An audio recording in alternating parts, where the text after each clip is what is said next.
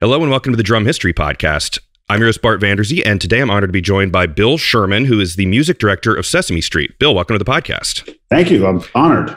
Yes. So this is a really, really neat one because it's Sesame Street. It's so cool. It's iconic. It is truly, I can say, from being a dad of a young son and another one very soon, it is really, I think, the best kids programming that speaks so clearly and respectfully to kids. So you guys do an amazing job at that. You. That's kind. Yes. So, and you have two kids yourself, so I think you kind of get that. But this isn't just for people with children. I think everyone out there either grew up with Sesame Street or things along those lines. So just to throw out a few other quick facts, though. So you're a composer, producer, arranger. You worked on Don Quixote, which is a great show. Nature Cat, another great kid show. But also Hamilton and In the Heights with Lin-Manuel Miranda, which you guys were roommates, right? We were friends in college and then became roommates for way too long thereafter. And yes, are good friends to this day. That worked out pretty well. He's done great things. So have you. And then you also have a podcast, Questlove Supreme, with Mr. Questlove, who everyone knows and loves. So a lot of cool friends.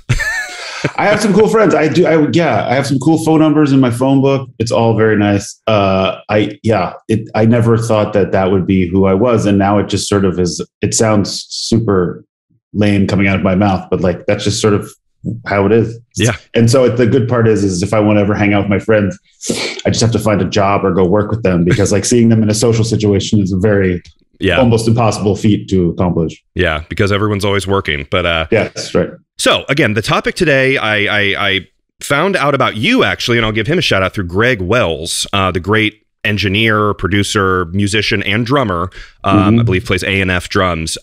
Greg posted something with about you or with you, and I had been trying to find information on someone to talk to from Sesame Street and the Muppets, which they're different, and we'll talk about that later. They're different and the same somehow, so we'll cover that. But so thanks to Greg, who I briefly talked to on Instagram, and I've been a fan of his for a long time. He is one of my favorite human beings in the whole world, and if you're into any sort of music, mixing, anything audio related, check out Greg Wells's Instagram or anything that he does, and he is a wealth of knowledge and also one of the nicest people I've ever met in my life. And I'd like to say a colleague and a friend, and we work together all the time. And he, by the way, he also loves kids' music. In fact, has written some songs for Sesame Street and other things I've worked on. And he has 5 children too, so that would help. And he's a wonderful, wonderful human being and one of my favorite people. Yes, I used to watch his Mix with the Masters series all the time for it was for work. So I was like, I'm going to learn a little bit from Greg. But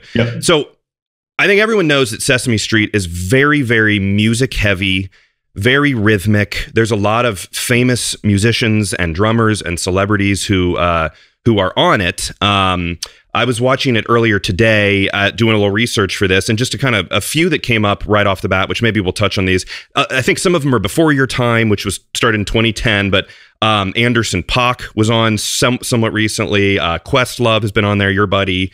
Ray Barretto, Dame Evelyn Glennie has a great one, which is really, really cool and talks about some interesting topics. But beyond the famous drummers, which we can again talk about more later, there's everything that happens in Sesame Street. I feel like you guys put music in and rhythm and teaching the importance of that kind of stuff. So before we get into that, just kind of jumping around, how did you get that job? That's like a dream job. It really is. And to this day, my Sesame Street job, I call it, when I tell people what I do for a living, it's called the leprechaun effect. I say I'm the music director of Sesame Street, and they look at me like I'm a leprechaun, because there's no way that can be a real job. And holy cow, right? And so the way I got that job is a series of fortunate, I will say, events. I went to college at Wesleyan University. I met Lin-Manuel Miranda. We were friends. We worked on his shows. We graduated from college. We started working on In the Heights, the off-Broadway version. And then at the same time, he and I and a couple of our friends played in this thing called Freestyle Supreme. Freestyle Supreme, for those who don't know, is an improvisational hip hop group where we get suggestions from the audience and make up hip hop songs and blah, blah, blah. And so at that time, there was a woman, her name is Karen Fowler. She was developing a new electric company. And for those who don't know, the electric company was around in the 70s. It starred Morgan Freeman and Gene Wilder and Rita Moreno and all these great people. And so we were remaking it. And she wanted to base the electric company sort of around Questlove Supreme, the sort of like riffy, hip hoppy, anything could happen at any time kind of vibe. So we made that show, and the electric company was in the same building as is a product of Sesame Workshop. And so was Sesame Street. So electric company was sort of dwindling. We had made like 160 episodes in a year and a half, like something crazy. We made a lot of episodes. And then it was sort of fizzling out, as it was. And Sesame Street was just looking to turn over some of their people. The guy actually who I replaced, who's very famous, also a percussionist, Danny Epstein, had been the music supervisor since 1969. And I believe retired at age 90 or something like that. Wow. And so anyway, I went there. I went for like a series of interviews over a year and a half. I remember coming home to my then wife and being like, hey, there's a possibility that I could be the music director of Sesame Street. And she's like, that's not a real thing. I was like, I know, it sounds crazy. I can't even believe it, blah, blah, blah. So, I went in, I had an interview with the guy who played Elmo. I had an interview with the president, I had an interview with the head of production and all these people. And I had no idea really what I was doing. I was still like 20. I got the job in 2010 when I was 30. So yeah, this was like, I was 26, 27. I was still pretty young. I had one TV show to my name.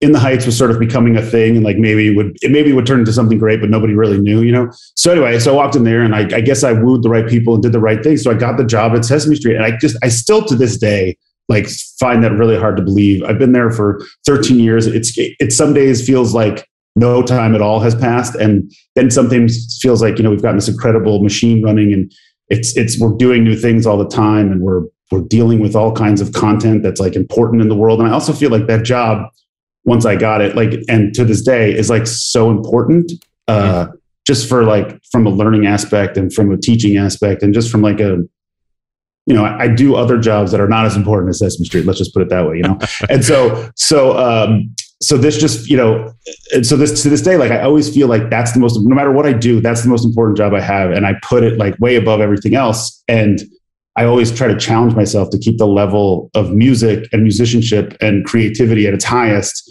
because if not, somebody else should be doing that job. Like it shouldn't be like I'm just holding on to that job. Like we should really be pushing the envelope whenever we can. So anyway, So that's how I got. I don't know if that was really answered your question. No, that's how I got that job. Yeah. And to this day, it's still just like a weird, like. And then I have, I talk to people like this, and it's just like, oh yeah, that's right. It still is insane that's my, that's like what's on my business card. I hand that to people, and I go, hey. And what's interesting about the job at Sesame Street is, you talk about some of the people I know. It's opened up so many doors, and it's this really cool thing that so many of us have in common. Like you said in the introduction, like whether you have kids or don't have kids, you grew up on Sesame Street or you didn't. Like I grew up as like a G.I. Joe, like that kind of kid. Mm-hmm. And so when I got the job at Sesame Street, I did like a deep dive into Sesame Street just to really get, just to figure out what the hell was going on.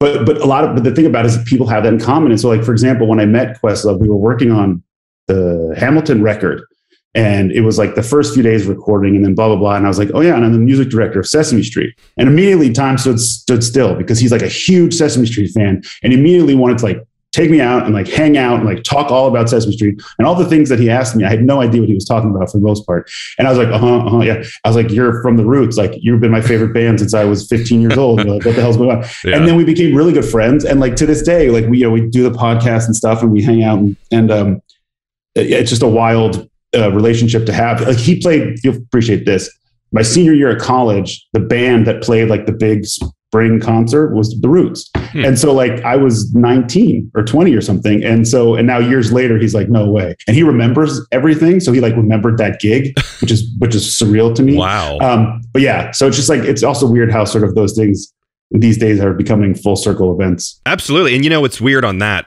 totally unrelated, is my wife in college ran some program that does bring those concerts here at the University of Cincinnati, and the Roots played, and she carried Questlove's Throne. But like, it's such a simple little thing, but that sticks with her to say, oh, of course she told me, being a drummer, but pretty neat connection there. But so I think you're right, where it crosses everyone likes it. It's beloved. I mean, at this point, and it's on HBO, which is kind of a big change, obviously from originally being on PBS, which I'm glad it's landed there and all that good stuff. But all right, so drum stuff. You yourself, I'll clarify, are not a traditional drummer, but you did study African rhythms in college, as you said. You clearly have an understanding of it. I guess the first thing to kind of jump in would be, let's start with some fun stuff and talk about celebrity drummers, including your buddy Questlove, coming on the show. And obviously there's guitarists and all kinds of other musicians and singers that come through. But what is that process like to get a drummer to come on, let's say Questlove, where he had a really cool kind of segment where he was teaching, gosh, I forget which Muppet it was. It's Grover. It was Grover, where he was teaching Grover and they were playing together, and Grover had his little kind of blue mini drum set. How does this all work? Maybe just give us the process of like writing the segment and then performing. What's it like?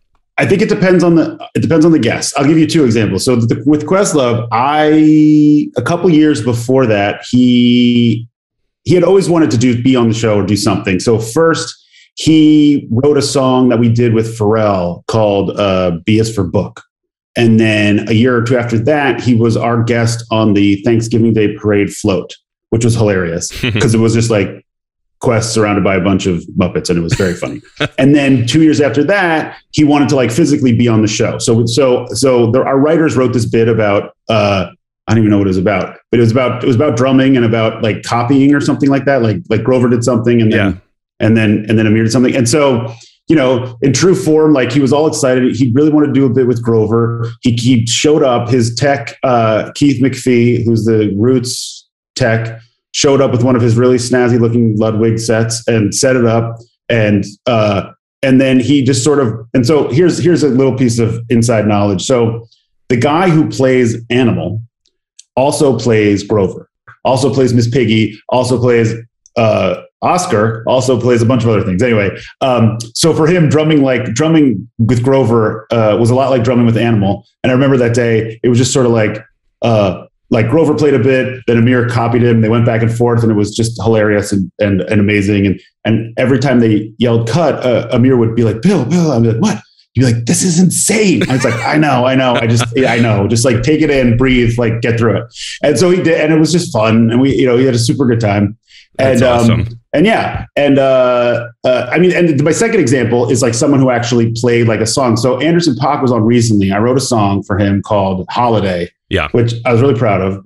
And Anderson's like a super cool dude. I sent him the tune. He texted me back. He's like, hey, I love this song. Can I flip it and like change the key and like do some stuff? I was like, absolutely. So like over the span of a few days, he like went in the studio with his band, I think the guys from the Free Nationals, and then recorded a bunch of stuff and sent it to me. And it was just like exactly what it should sound like, just like the dope Anderson Paak version of my song, right? And like, I always find it funny over the past 10 years or 12, whatever it is, anytime a rapper comes on and I have to rap like a demo for a rapper, it's like the most embarrassing thing in my career. So like Common, for example, we were in the studio and Common was listening to me rap, and he kept on saying, can I have more Bill in my headphones? Can I have more Bill in my headphones? And I was like, why aren't we recording this? Because this is hilarious. And when else is Common, going to say that to me? So, So Anderson came on, and Anderson was just so excited to be there also. And like, was like a little kid in the candy store and like played drums on the set and was just like crushing it and like was nailing all of the fills that he had done and was just like super on it. And then I was at the Grammys a couple of weeks ago and I saw him in Silk Sonic, and I was just like, damn, I can't believe you were on the set of Sesame Street and now I'm watching you do this, which is that band is super slick and really good. And that was a hell of a show. That song is awesome. And it makes me ask the kind of weird drummer question of, so Anderson Paak's bass drum, the logo was covered. Is there a reason for that? Just kind of inside baseball talk. So we can't put any brand names on Sesame Street. So there's no, all of the guitar heads are taped over. And then if you'll notice, like in the in Hooper's store, all of the brand names are like jokes. So it's like people who are in the cast's Wheaties and blah blah blah. There's no actual like tied or, whatever. Sure. So, yeah. And I noticed that Questlove, though, his Ludwig seemed to have slipped through on the bass drum. I think that because he is sponsored by Ludwig and because he probably has stock in Ludwig at this point, that they let it slide. Yeah, because I've used that drum set, that Ludwig breakbeat, his signature kit, which, man, it's a small little kit, and he has that super high tom. It's a really cool setup. But I also have one of those in the basement, and I love it. Yeah. Did you get one of them for your kids? He also makes there's another breakbeat thing that's like the smaller version of that. Yeah, I've seen those. I have a little Ludwig accent set for my son, but I did this kids group. It was called Songs for Seeds, which is actually a big franchise in New York. And someone bought one and did it here. And I was the drummer in it for a couple years. And that was just the drum set that was provided, was the Questlove kit, which it was funny. Great. Tell him I enjoyed it. When you Absolutely. Some other good Questlove gear knowledge inside baseball is he has his own sticks, right? Which are made by ProMart or whoever they're made by. Yeah. And I think his signature brand, he was telling me that they're longer so that because root shows are so long and he plays so much during them, that they're longer so he can rest his arm on his thigh while he plays. So he can play like this. So he's not always like this. So I thought that was interesting. I'd never known that, but for his marathon session, for the marathon things that he does, it makes a whole lot of sense. So, and that's kind of a good, there's a practical reason to that. Yeah, so totally. Now, all right, more about the performer that is playing as Animal and Grover. I mean, what's his name? His name is Eric Robinson. Eric, I should know his name. Okay, his name's Eric something. That's fine. So, is he a drummer? He is not a drummer. I don't know. I could ask him, but he's just been Animal forever, and he just knows what to do, and he sort of just makes it happen. But he's not a drummer. Interesting. Okay, because he's a puppeteer. He's a puppeteer, but I think that one thing that shouldn't be kind of glossed over is the Eric Jacobson. That's his name. Sorry. Okay, Eric Jacobson. One thing kudos to Eric Jacobson, because I think that the attention to detail of playing that, because you even see it's been brought up on the show before of movies where drummers are just real humans are so far off, they're not even remotely on. He's really does a great job. I was also on that note, just total sidebar, I was watching Pam and Tommy today for whatever reason. I watched it.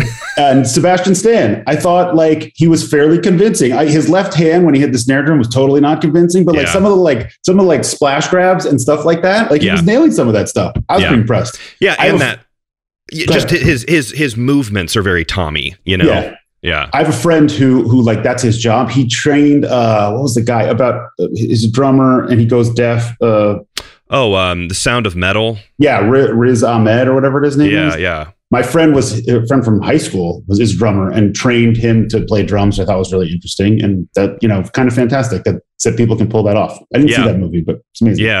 Yeah. I think that that's something I've heard in other, things I've listened to where they'll say, oh yeah, I learned to play guitar or piano to make it seem like it, but then they leave and they're kind of I've heard people say they don't go home and are now an amazing drummer or pianist. They kind of can fake their way through it.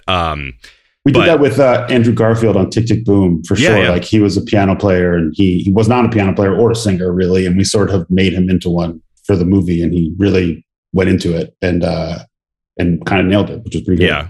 You just got to do what you can to get through it, which is, I don't know if it would be easier or harder as a Muppet to be, operating it underneath. Now, again, the question would be, how are you choreographing? Because a real drummer's playing the parts that the Muppet is playing. So with those, what happens is, he is playing with his hands, with the rods of the puppet. He is playing different parts of the drum set. It's all plastic or whatever it is, and he'll hit it, but you can kind of hear what he's doing. So then what we do, this is a good part, is what we do is in post, we watch it and we sort of match the drums to him. There's no one playing live with him. There are situations where that has happened, not on this. Whenever someone is playing, whenever Grover or whoever is playing the drums, it's all done in post. So the drummer for the Sesame Street band, who I should talk about, is this guy named Michael Kreuter. He was the drummer at Avenue Q for 10 years. and is Cheetah Rivera's drummer, and is he's an unbelievable drummer, and he's been with us forever. And he also mixes a lot of the stuff for Sesame Street. But anyway, so he will watch these things. And then between him and our orchestrator, assistant music director, Joe Feidler, who's a trombone player, they'll sort of map out like what he's doing. And so then Mike will just sort of flail about until it sort of works with picture. But that's how we do it, which seems crazy, but that's what it is. I mean, what's crazy is I never would have thought of that, but my sort of, compared to you, small experience in TV and film is doing the ADR, the dialogue replacement stuff, which is sort of like that. That's sort of ADR for drumming. It's exactly the same thing. I never would have thought of that. It's syncing, and I feel dumb now because I watch it now and I'm like, man, I thought it was like a choreographed thing, or if they're looking off to the side at a drummer. I mean, it makes perfect sense. Well, we had talked previously about the Buddy Rich thing. My wonder is if the Buddy Rich thing is there was someone off stage doing it. Also, we've had situations where like Ernie was playing a trumpet and we brought our trumpet player, Kenny Rampton, onto the set, and he actually played on the set and then Ernie mimed it. Like we've done the live version too. Yeah. But with the drums, at least we do it all in post. That's for sure. And we should talk about that now because the Buddy Rich thing. So well, before that, just to clarify, Muppets and Sesame Street are not the same, but the Jim Henson characters are all Muppets, but the brand Kermit, Miss Piggy, Fozzie Bear, those are Muppets, and then Elmo, Grover, Big Bird, Sesame Street. Sesame Street, yeah. That's usually how it's conceived of, I think. Yeah, gotcha. But that being said, Animal, it's pretty neat that that the same guy is doing Animal and Grover and all that stuff. That's he's kind of crossing lines there. Actually, I think we should give credit to all of the puppets. So the way that those particular puppets work, Animal, I think, is like the hand goes in the major part to do the mouth, and then there's 2 rods for the hands. Oh, I see. So sometimes one person does both rods, or sometimes 2 people one does each rod. So it could be a total of 3 people who are actually making Animal actually play. I don't know. I've never seen Animal in person. Okay. But I have watched Grover, and Grover, that's what it was. I think it was 3 different people just sort of all playing the drums at the same time. Okay. So to everyone who's involved, if they're somehow listening to this, they do a great job. But I mean, Animal is I don't know. I feel like he's just an iconic. He is a like a visual, like an image of what drummers use, kind of like with like car guys. There's like the Rat Fink kind of like visual. He's like, how many people have an animal tattoo or like an animal sitting on their drum set? So obviously it's not Sesame Street, but it's worth noting that the Buddy Rich video, which I'll post on social media. I want to just read this because I asked a Buddy Rich really diehard fan, Louis Bernstein, earlier. I said, can you give me any more info about Buddy on the Muppets? Kind of knowing that we would be talking about it a little bit, but it's different. So he said, hey, Bart, from what I know, the show was filmed in England. Animal's drumming was done by Ronnie Verrell, who played with the drummer. He was the drummer for Ted Heath for many years and was fantastic. If you watch the full version, Buddy is playing his sticks on theater walls. If you listen to the audio of Buddy, Trapp's sound effects from a Vitaphone film, he sounds the same. That particular Trapp's sound effects film, which the audio is the only thing that exists, is from when Buddy was, I believe, 12 years old. It's cool because you can hear that same sound of him playing on the walls, and it sounds the same when he was 12. Right. And I think Kathy Rich, his daughter, was the one who pushed him to do be on the Muppets. Yeah. Mm-hmm. And it really kind of revitalized his image for the youth of the world. So well didn't he at that point just become like this, or was known as like this jerky band leader who just like threw sticks at people and was like a total jerk? I mean, like that's sadly, like Buddy Rich to me is similar to like John Bonham or Keith Moon. They're like more so Keith Moon. They're like these polar things. They're known for like their unbelievable talent. Yeah. And then there's terrible side of them. There's like, seems to be, at least what the public knows, like no middle ground, right? Which I think is sad because Buddy Rich was like this phenom, right? And like most, if you're not like a jazz head, you don't really know who Buddy Rich is, right? Yeah. But like, which I think is a bummer because he was just so freaking talented. But anyway,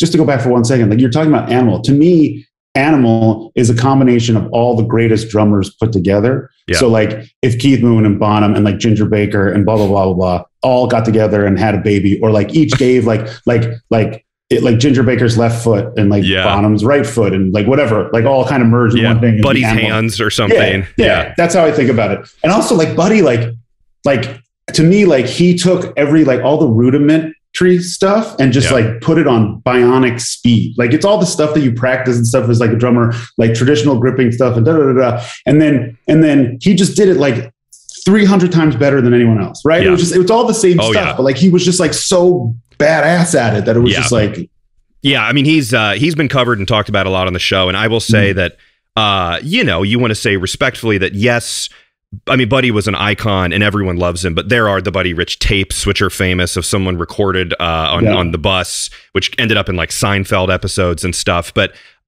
he had kind of a very tough, he didn't put up with anything that he didn't like.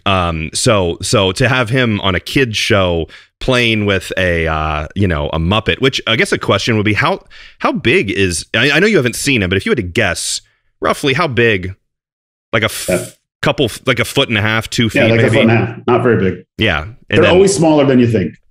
Interesting. Yeah. Just to see Buddy going at that and having fun. He appeared to have fun because he was a child star. So, I mean, I think he understands that stuff, but that's such an iconic. It's a great moment. I hadn't watched it until, I mean, I'd seen it, but I hadn't like watched it in full until you mentioned it to me. And it's really great. Like it's really, and also there's some other great moments. We were talking before, not to change the subject, but I will, about rhythm in Sesame Street. Like there's just like little tidbits about like people playing different native instruments of Africa or something else, or like all kinds of stuff. And it's all based in rhythm. And so every year we have like a curriculum seminar where we go and we learn about like what the year's curriculum is going to be. For example, like STEAM, science, technology, blah, blah, blah, math. Mm-hmm. And then like this year, the next couple of years, it's about racial injustice. So like everything that's sort of capped around that. But like in years past, it had been about, just about particular math things. And so it was like, well, what are we going to do musically? And then the answer was like, well, what works with kids all the time? And the answers were always like call and repeats, and then like just repeating things, generally speaking, and being very rhythmic about things. So like when I'm writing songs for Sesame Street, and when I tell people how to write songs, I'm always saying, write something that's an earworm on top of an earworm. So like an earworm verse, an earworm chorus, the same earworm verse, the same earworm chorus, and you're out because you only have like a minute and a half to do it. And then I'm like, and while you're doing that, like create a pulse. Like I think the thing that kids these days are looking for, at least what my kids listen to on the radio, is all based in rhythm. Everything is based with even there's no more ballads, right? There's no more like ballads with no time, right? Everything, even like Easy on Me, the Adele thing, right? Which came out, has like a pulsing kick drum that happens like, I don't know, by the second verse. And so like everything has a rhythm. There's so few just like I'm working on a thing, like just doing like when does the orchestra ever play without a rhythm section, right? Like that barely happens anymore. So it's just like everything's, so plus like everything's on a click and blah, blah, blah. Sure. We don't teach like people how to have time anymore, but that's a whole other subject altogether. So I think like with Sesame Street, it was like that the consistency of rhythm helps to really get out helps to get out of the way so we can focus on the thing. And it also becomes like what I like to call like some sort of trance situation where like a kid's watching something and they just like get into the song. And the hope is like, if they can liken their movements or the rhythm of the thing to what it's actually trying to teach, and all of those things trying to get smushed in together and the kid actually learns something, then you're doing your job, right? I mean, like, and at the end of the day, like I can write the greatest song ever. If it's not being used as a teaching mechanism, particularly for Sesame Street, then what's the point, right? So yeah. Well, and to get kind of philosophical about it, those beats where it's just consistent, and you're talking with kids, bass drum, sometimes known as the mother drum, because it's a heartbeat. These kids aren't too far away from being in their mom's womb. You know what I mean? I can tell you from having a 2-year, I mean, I remember watching, my son was born in 2019. After, a couple months later, we're all stuck at home in 2020. So Sesame Street was on a lot. And it just kind of, it feels good. And it's something that's, you're not just, you guys don't talk down to kids. Like there are certain, I think other people would understand. YouTube is great. I love YouTube. This will be on YouTube, this video, but there's certain people who are very popular where it's like bizarre and I don't really like it. Yeah, and it's just like, wait till your kids get older. It's a whole other realm. I bet. But I mean, so that's good to know about the curriculum and how you guys mix it into everything. And so we'll keep the conversation rhythmic and percussive. But I just want to say that the topics that you cover are, you got to almost think of things as a child, like crossing the street and holding, your hand. And I remember there was someone who was talking about a Mr. Rogers episode, which is obviously different, but everyone loves Mr. Rogers,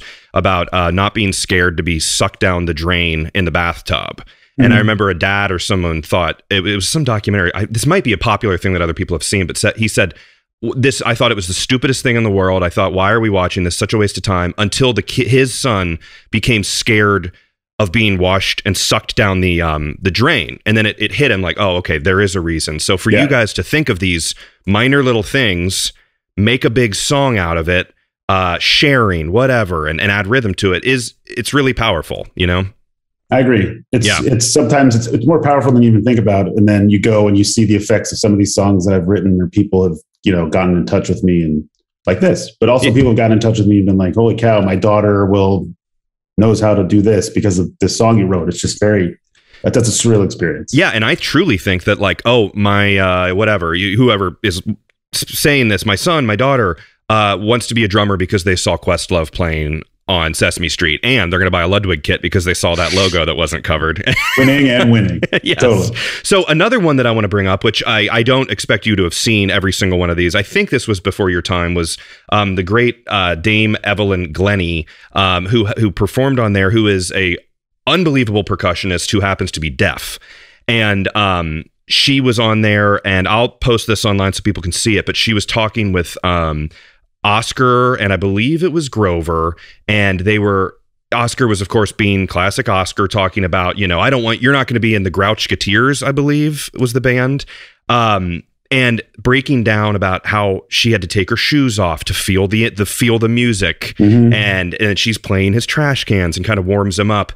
There's something so, I guess, just that dichotomy, I guess you'd say, of or the juxtaposition, to throw big words out there, of Oscar being grouchy, and then you warm him up with this woman who's amazing percussionist who is deaf, was really, really, really powerful, and just very cool to see that, which I guess there's not a question there, it's more of a comment, but it raises too of how do you guys on the technical side, how do you mic things up on stage? Like, because she was playing trash cans and all that stuff, Yeah. Technically wise, it depends on the gig. It depends on who's there. Like, for example, like when Anderson Paak, like we were talking about, was on the thing, like we had all these drums, but they were all muffled so that we didn't hear anything. Right. Mm-hmm. But like we had, trying to remember. Okay. Here's a good example. We did this thing called Elmo's Late Night Talk Show, which was fantastic. And we had Sarah Bareilles on, and Sarah Bareilles brought Mona Takavoli. Do you know her? She's Jason Mraz's percussionist, and she plays cajon and like shakers and all this other stuff. But she has this custom, it's her own, line of cajons. and Sarah played ukulele, and another woman who's in Jason's band played ukulele, and Mona. And so like, you hike it, you mic it and monitor it just like any other rock show. Right. So we're just like sticking SM7s and things around and doing our thing, and then like, I don't know, with some punchy bass drum mic we put into the cajon, and like, I wasn't really paying attention, although I probably should have. And then like, she sings into Shores and Sennheisers and stuff like that. And the ukuleles went direct because that's what ukuleles do, and blah, blah, blah.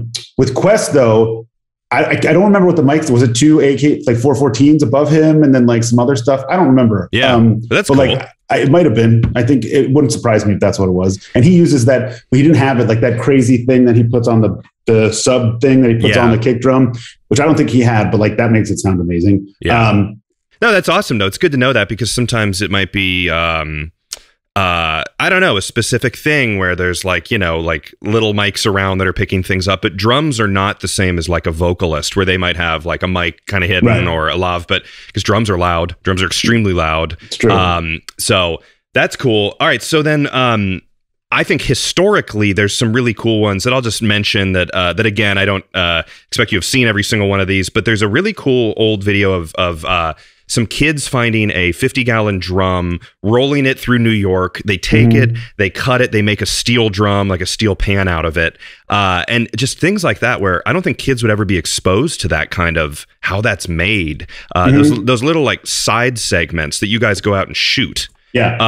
How do those typically work? I mean, is that just a separate crew that goes out and films? And so we have like our own separate film department, and the way the films work is they're sort of outsourced. And so we'll come up with topics and like things, and we'll put out things to film people who make short films. Be like, do you want to do we want to do a thing about drums and filmmaking, or drums in the city, and someone will come back with a proposal, and then we'll sort of go out to them. The ones that are music heavy, like I sort of consult on just to make sure like they sound good and like blah blah blah. I sometimes write the music for the underscoring and things like that. But yeah, and then like people just come back with their ideas. I think it's cool.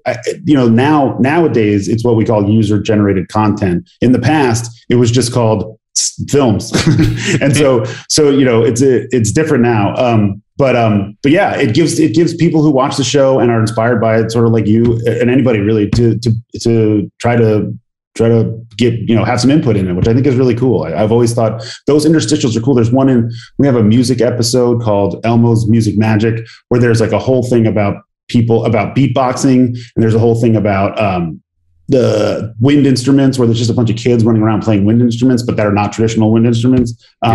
Yeah, just stuff like that. I think is great. Yeah. There was one I was watching today. Obviously, I watched a lot of these kind of in preparation for this. And there was one where Elmo, I believe, went to a drum school in New York and was playing with all these little kids. And it was just so cool. And I think kids obviously have a lot of fun talking to the Muppets, but it must be kind of, I feel like adults might, and you would know this, adults might sometimes, famous adults who are performers, do people sometimes feel silly at first and have to like let down their guard? Like I'm talking to, some fabric on someone's hand. Sure. Does that take a little getting used to? Sometimes, but for the most part, I like to think that there's two things I think about this. Like walking onto the set of Sesame Street is what I always tell people is like walking into the Oval Office. I've never walked into the Oval Office, but I assume that it's the same thing where like all of the air changes, the temperature changes, like everything's different. Even if it didn't change at all, right? It's just like a very different, and like people are just like, you can see like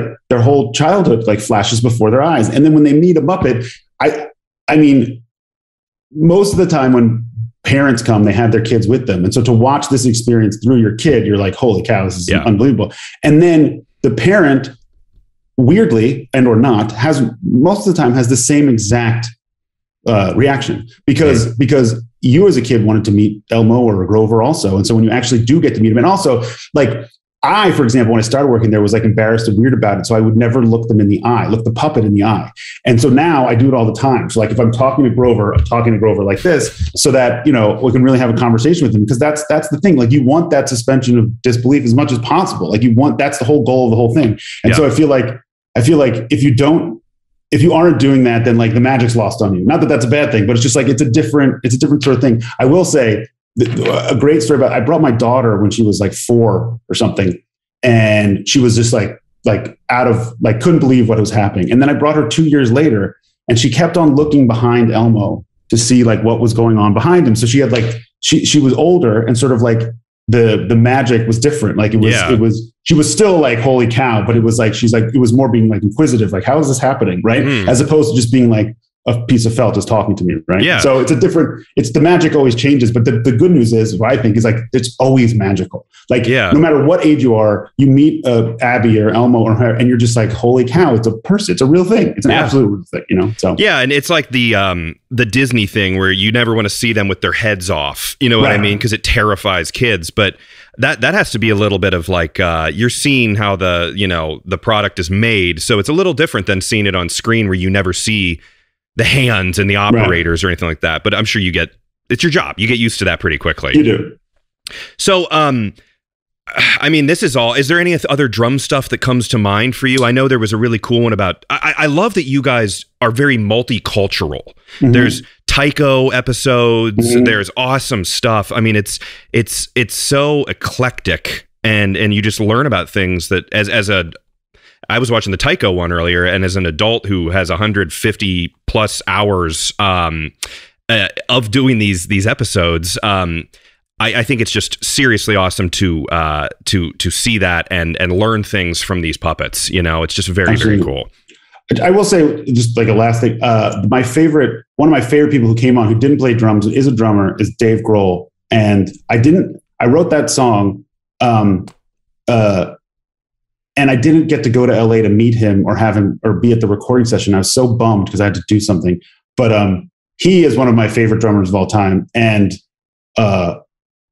was one of my favorite guests of all time, just because like he bought into it immediately. Like he was just so, and like he's also done some stuff with the Muppets, like all of that stuff that he does with Animal and all that stuff, which is great. I mean, he's one of my favorite people. So I don't know, just wanted to say his name out loud. He's great. Yeah. Because when I emailed you, I said, drummers on the show, that we should talk about Dave Grohl. And then I was looking into it and watching it, and I was like, oh yeah, he played guitar. Yeah. You know, it wasn't because, but he does do the Animal stuff. But awesome, Bill. Well, this is just so cool. So you obviously do a bunch of other stuff, especially with Lin-Manuel Miranda.